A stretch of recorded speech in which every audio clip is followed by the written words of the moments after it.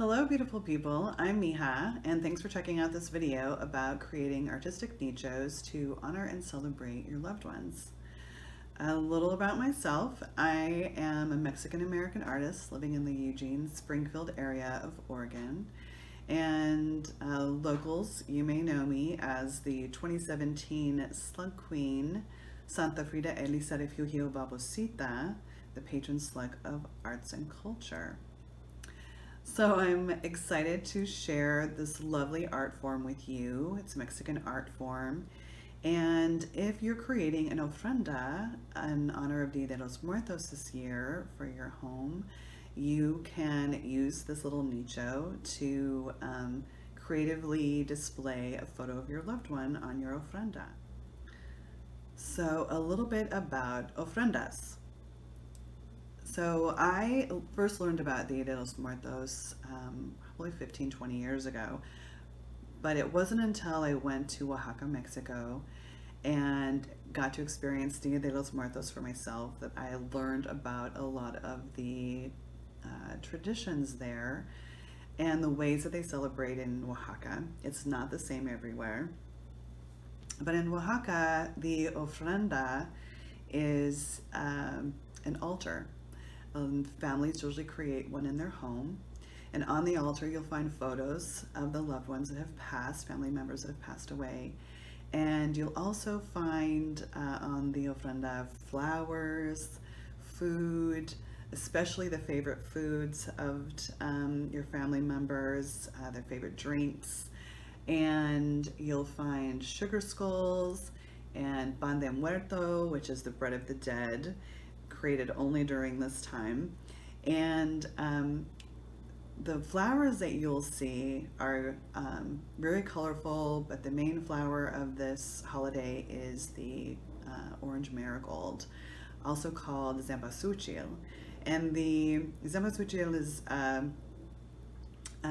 representative of the sun, and it's to help guide the spirits back. And you'll also find representation of the different natural elements. So there'll be water, a bowl or a glass of water on the altar. There'll be food, which represents earth. There'll be candles, which represent fire. And then you'll also find papel picado. And papel picado are the colorful tissue paper flags that are cut out with different designs. And that represents wind or air. And again, you know, this is something that you'll find in the home. An ofrenda is something you'll find in the home, but you'll also find them out in the public. Different businesses will create them as well, or you'll find them in different public places in Oaxaca. And they're very beautiful.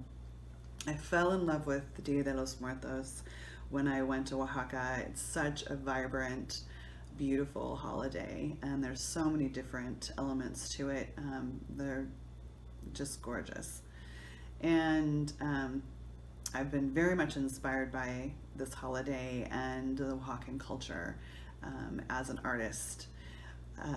My family is actually from northern Mexico, and we did not grow up celebrating Dia de los Muertos, so it's not necessarily celebrated all over Mexico. But I'm going to talk today about nichos, and nichos are usually little shadow boxes. In Mexico, they often are surrounded by this kind of pressed tin.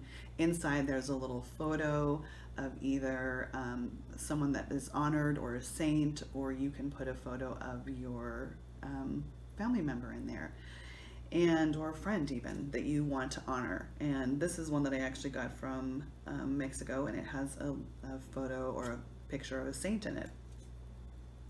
You can also create nichos with things that you can find around the house. And this little one was created by another artist friend of mine, Marilyn Kent, and given to me by a friend because we all love Frida Kahlo. And so she created this nicho for Frida Kahlo. This was just made out of a little Altoid tin.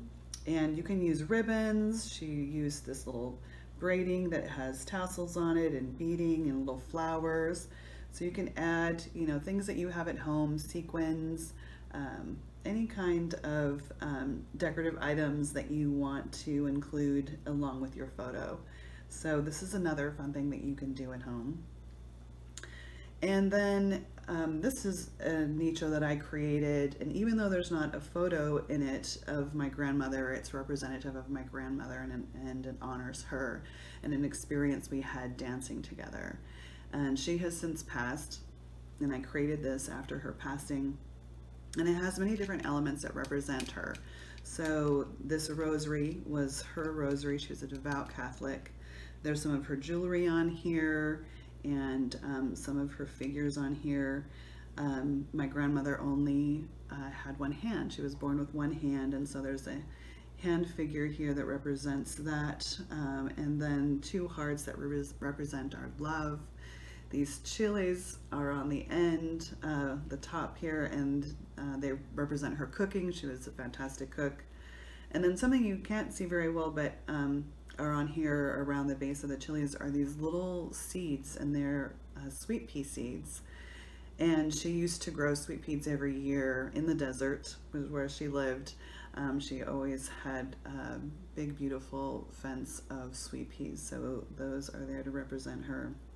A lot of different representation, and the image is of dancing women, so to represent this time that we danced together. So the Springfield Library is offering up these wonderful templates so that you can create your own nichos at home.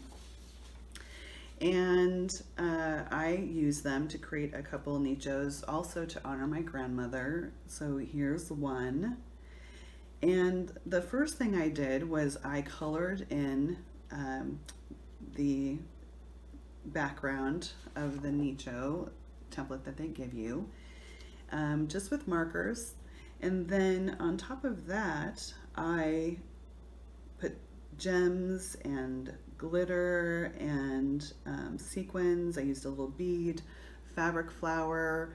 So I just used things that I had around the house, and of course I put a photo of my grandmother. This is one of her when she was younger.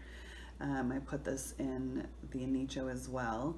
Here's another one I made, and this one also sequins, glitter glue. Who doesn't love glitter glue?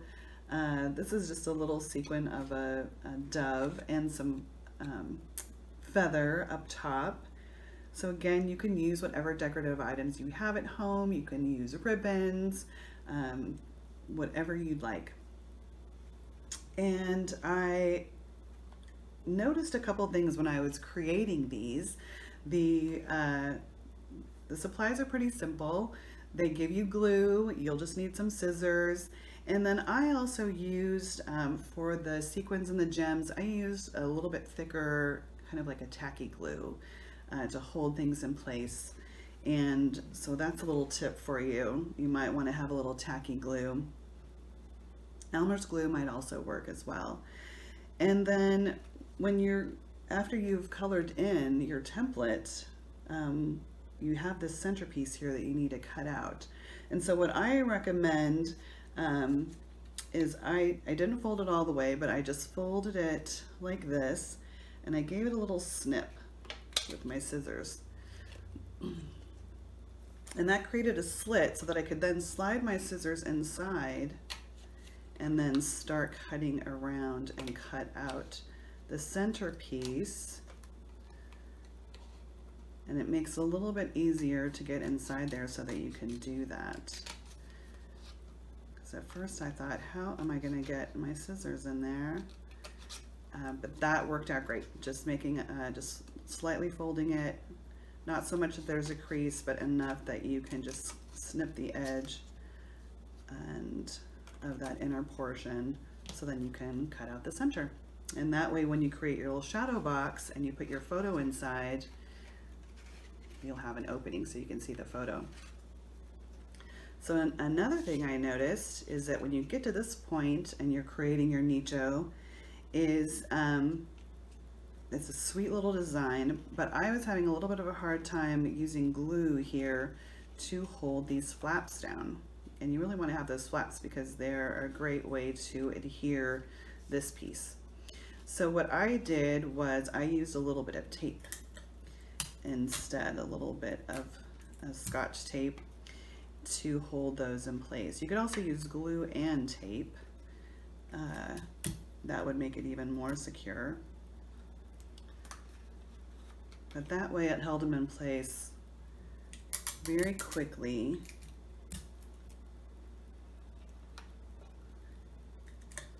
And then I could get on with finishing my nicho without having to wait for the glue to dry or to hold it in place while the glue dried. So just a little tip there on securing this little shadow box piece. So I hope you enjoyed our video about creating nichos and that you enjoy making some at home. If you want to create one for the community ofrenda, you can submit it to the Springfield Library and it will be put on the community ofrenda. And that will, the community ofrenda is actually going to be at the Springfield Museum. And don't forget, there's also going to be a procession that's taking place on November 2nd at 2 o'clock. So you want to look into that. It will be socially distanced and safe, but it will be a lovely celebration of Dia de los Muertos as well. If you want to see some ofrendas in person, you can go to the Maud Kearns Art Center, and they have an annual Dia de los Muertos exhibition. And there are also several ofrendas that have been created by local folks, and my mother and I have been creating ofrendas there for the last few years to honor our family members who have passed away. So it's a great place to go and see ofrendas in person, and their gallery is open as well. So thanks again for joining me, and Feliz Dia de los Muertos.